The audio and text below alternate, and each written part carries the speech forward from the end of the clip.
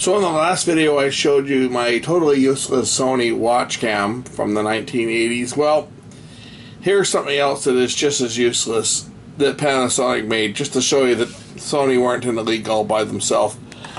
This is the world's first liquid crystal display color television that used TFT technology. Now I know Casio had some little crappy, pneumatic twist or whatever they call them, the super twist displays, which had a really crappy picture. This is actually the first of the LCDs that had a respectable picture. It doesn't anymore because the LCD panel is pooched. I mean, it's all blotchy and it just looks like hell. But at one point, this actually had a relatively respectable picture. And Panasonic, in their wisdom, they knew that if someone was going to be using something like this outside, that, well, there'd be a problem trying to see it in the sun. So they actually made the display, you could tilt the display forward. That would turn off the backlight, and you could use the sun to reflect off this screen and give you light. Now, I don't have the sun here, but I do have one hell of a bright LED flashlight, which actually is an improvement to the liquid or to the fluorescent display. You know, if I had enough initiative to do it, I would rip this thing apart, take that fluorescent tube out, and string some LEDs in the back there, and this thing could actually almost be useful. The picture's not bad when I actually put some proper light on it. But anyway, this was a 3-inch liquid crystal display, analog TV. And look at that, it still works. Now you're probably wondering, how the heck are you picking up an analog signal with an antenna? Because, gee, I thought the FCC blocked all programming. Well, you're right, they did. Everything's gone digital. And in the other room, I've got one of those old Curtis video senders plugged into my cable box. So that's where that signal's coming from, and it's not a very good signal at that, but it's a little bit on the weak side. But anyway, I just wanted to show you this thing. This is another unique piece of gear, and that has seen better days, but just shows you that they were certainly experimenting with this technology back in the 80s.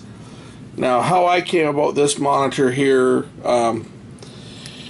it's a long story, but a customer came into the store and they had to have this thing. It was expensive. It was $400 or so at the time.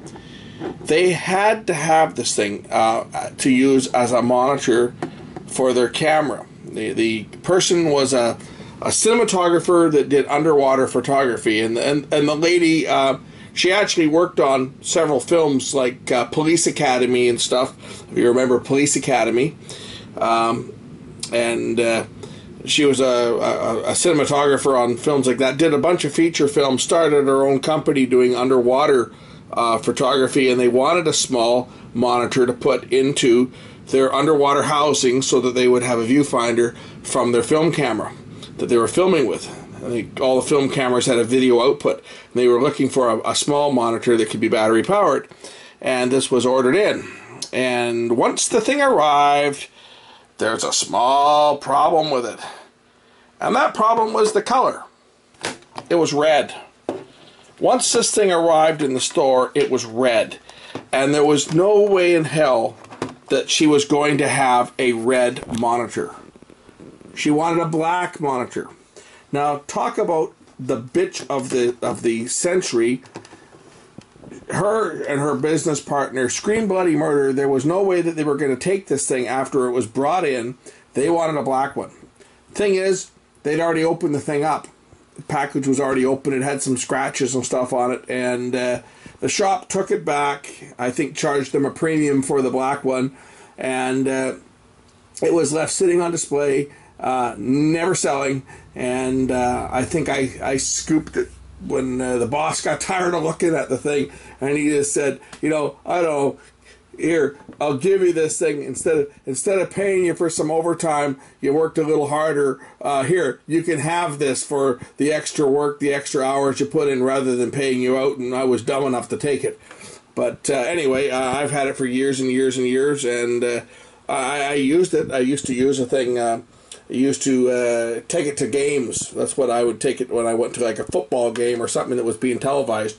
The problem was it was so bloody bright in the stadium you couldn't see the thing anyway, or the reception was so bad that it really didn't work. So but I mean, it got a little bit of use. But anyway, that's a look at this Panasonic liquid crystal display, 3-inch TV. It had all your standard VHF and UHF channels.